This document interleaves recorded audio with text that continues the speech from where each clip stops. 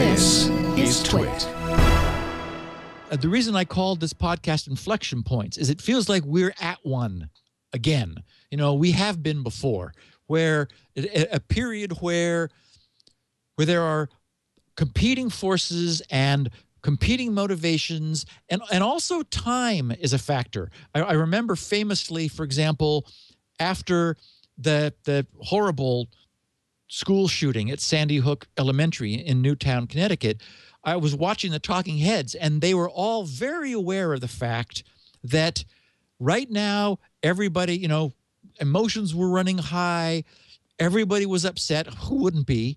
But if the forces that wanted to use this as their big opportunity to further constrain gun rights were going to be able to succeed in doing so, they had to do it quickly.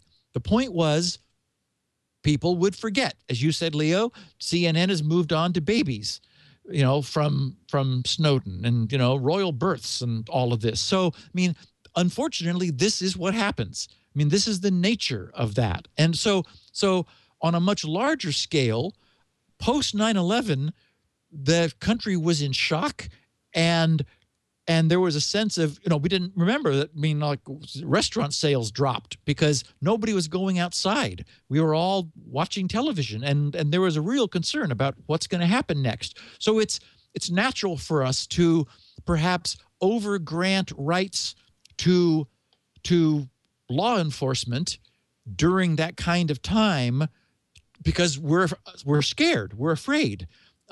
Which is essentially is the crux of what Rahm was saying when he says, never let a serious crisis go to waste. The point is, you can use fear.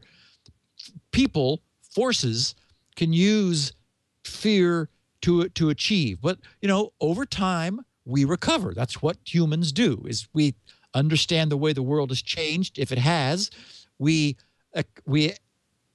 accommodate a reality which is different than what we had before that event. And maybe that accommodation has us always being somewhere else. For example, maybe we will reach the decision that, yes, we want surveillance because we maturely accept the fact that that's the cost of dealing with asymmetric warfare and terrorism. Or maybe we'll say, well, we don't want that much surveillance. Or maybe we'll say we want, you know, you can have it, but you got to tell us about it. We made a mistake allowing it to be secret. You know, who knows? I don't know. And I really don't even have a horse in this race. I have no control over it. I'm an observer and interested to see how this turns out.